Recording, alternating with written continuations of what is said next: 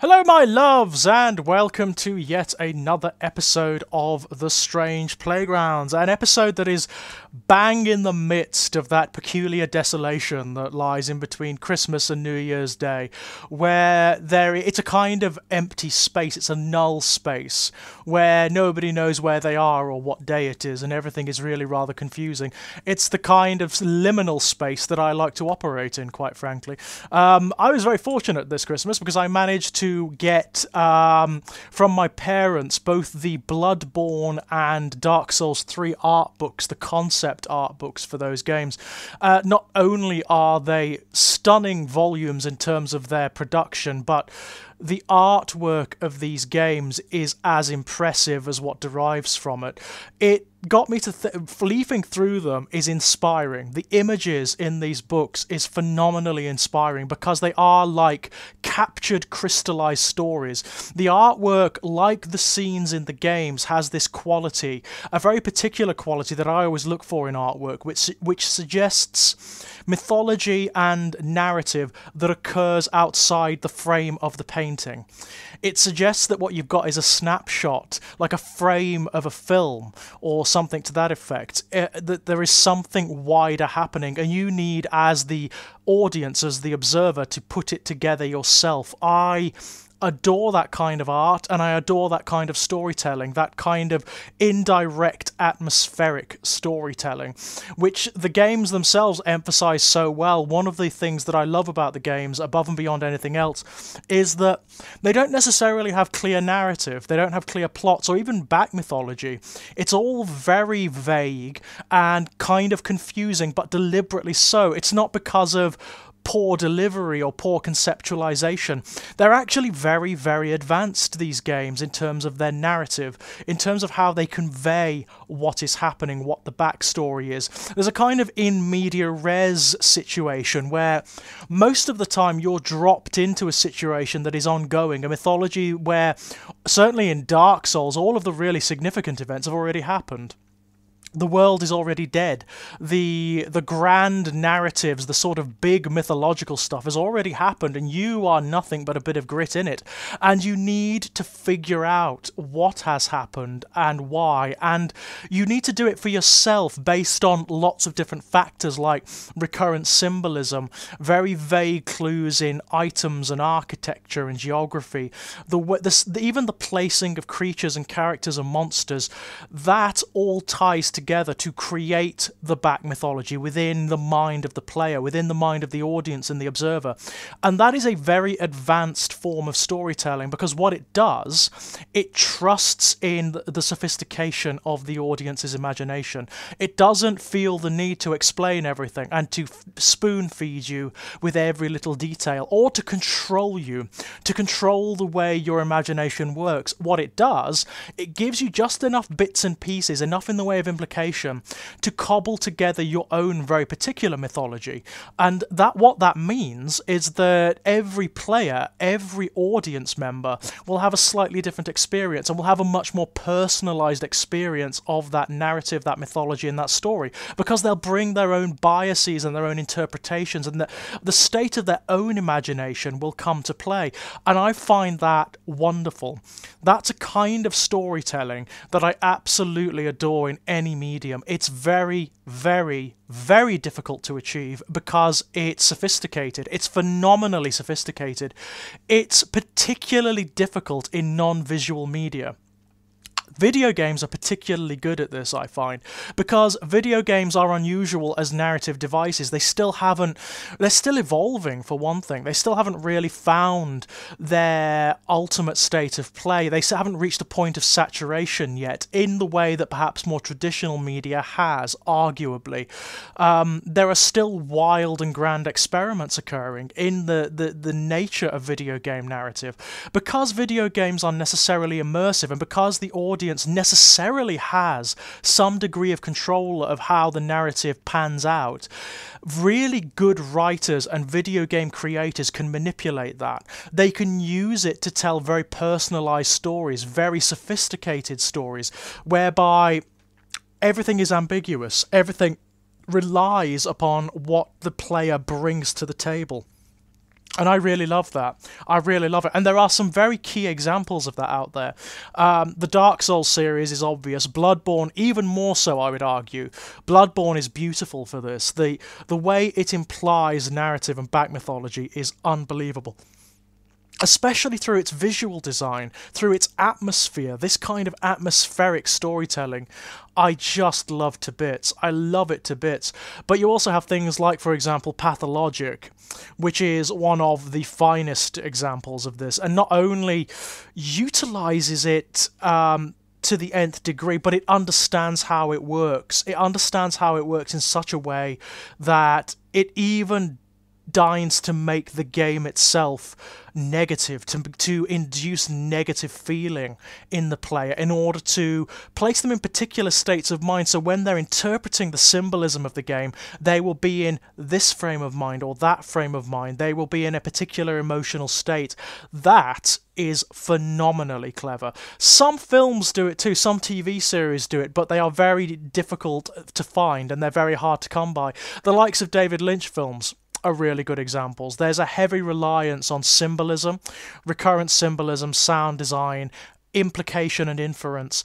When you watch a piece of David Lynch work, then you have to engage with it. It forces the audience to do a bit of work. That's what I really like about this kind of narrative. It treats us as consumers, as audience members, with a degree of sophistication. Instead of treating us like idiots and like children that require to be spoon-fed every detail and that need to be corralled and controlled in terms of our imagination, it trusts us. It places trust in us that we can interpret abstraction, that we can engage with subject matter to such a degree that we can put work in to get the best out of it. And those are always the best narratives. They are always the best narratives. There is a reason why when these narratives, when these types of media hit, they hit hard. They develop a cult following. The reason is that there is an appetite out there for it, despite what popular media would have us believe, despite what culture would have us believe, that we're all idiots, we're all children, we all need spoon feeding with soap opera, lipstick on the cup style storytelling. We don't. There is an appetite to be treated like adults in this regard, and it's essential. It's absolutely essential for us to engage with these kinds of exercises, because this is how we understand what stories are. This is how we understand the mechanics of storytelling and of exegesis and of interpretation. This is how we understand how meta-narratives work, not only within media but within culture, within wider processes and systems and traditions. It's how we understand how narratives and mythologies are utilized by certain forces, systems, powers that be, in order to manipulate us, in order to reinforce certain situations and status quos, and in order to bring about new ones. It's essential that we understand that, especially in this day and age where what markets itself as news media lies to us so consistently. It creates its own fictions and its own narratives that we are expected to assume and swallow. It's the only way we can recognize that, realize it, and understand when we are ensnared within them, when we are trapped within those particular assumptions and meta-narratives, is by exercising our own ability to engage with those narratives. And then we are able to dissect them, we're able to pick them apart, but also to understand our own reactions to them. That's why this kind of narrative is so important. I would argue it's much harder in written fiction.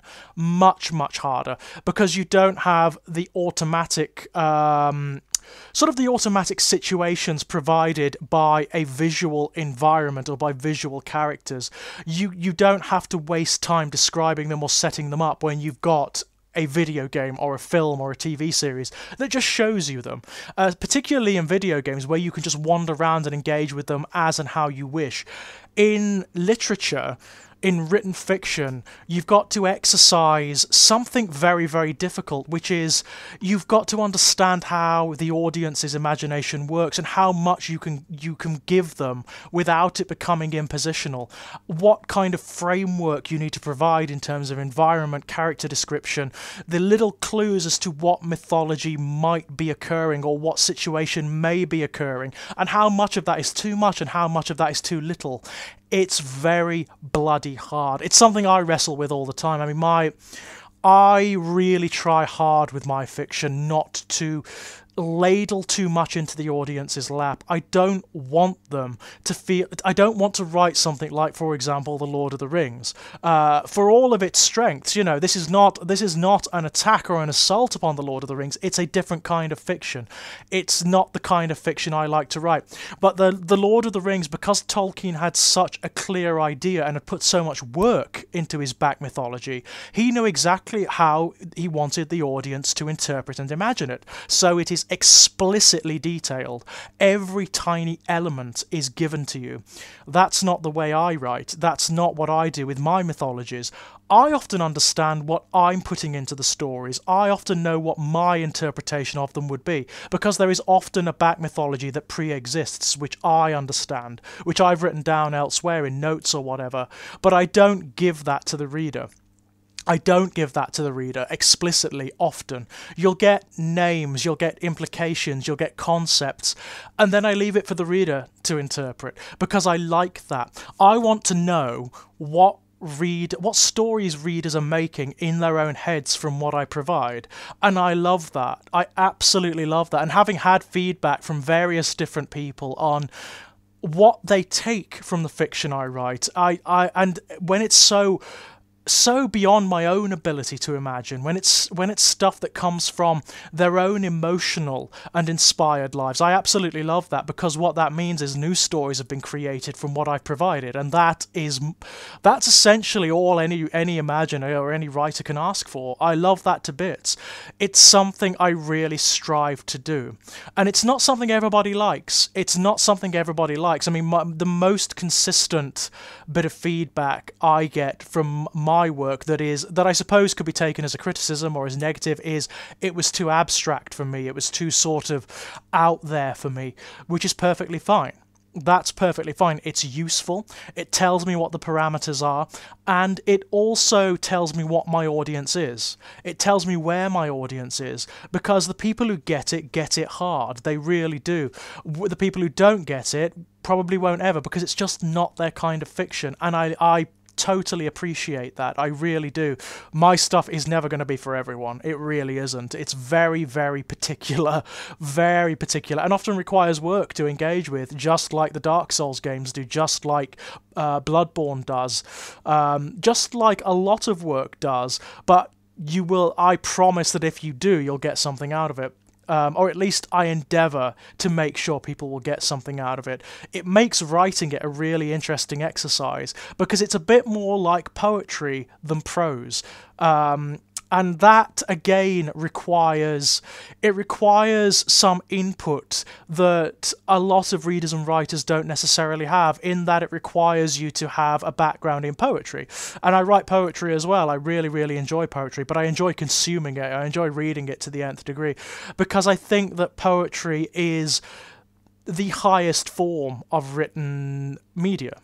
It's the highest form of written media, in that it is the most elegant, in that it requires the greatest sophistication of its readership and of its writers.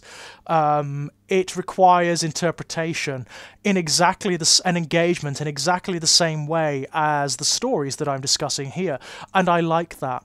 I like that a great deal. Something I can get my teeth into, something that will reveal facets and potential interpretations the more I gnaw on it, the more I turn it around in my head like a puzzle or a prism.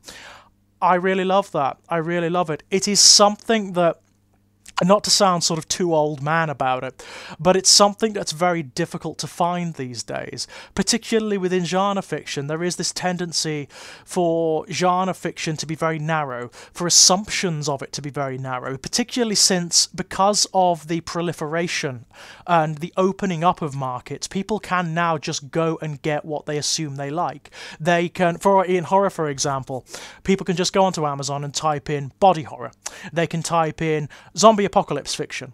They can type in splatterpunk fiction, and that's what they'll get. So what they're being fed, what they're consuming, reinforces what they assume of those genres and of that type of fiction, rather than questioning it, rather than opening them up. And often that process is quite painful. I'm sure we've all done it. I'm sure everyone out there has had that experience of reading a book or a story that they didn't like initially until they came back to it later. And then they understood. Then they had the context or the maturity or the development in order to engage with it and understand it. I've done that many times with many forms of fiction. Dostoevsky was like that for me. Shakespeare was like that for me. Frankenstein was like that for me. A lot of fiction that I now regard as more or less sacred was like that for me. Some of the most important fiction I've ever read in my life was like that. And in that regard, it's worth putting the effort in. It's worth discovering the fiction that challenges us or that opens us up to new contexts. It's absolutely necessary. In this day and age, right now, given the state of what is called news media, given the state of our discourses, our meta-narratives, it's essential for our abstract survival and indeed our actual survival. It's something we all need to learn to do, whether we want to or not. Otherwise, we are going to find ourselves consumed by it on one level or another. We are going to find ourselves infested and manipulated by it, by those who do understand it but don't understand its value outside of control and maintaining authority and states of privilege and whatnot. So yeah, it's just a form of narrative, atmospheric storytelling that I cannot do without. It's something I adore, probably above and beyond any other quality in fiction, and it is phenomenally hard to achieve.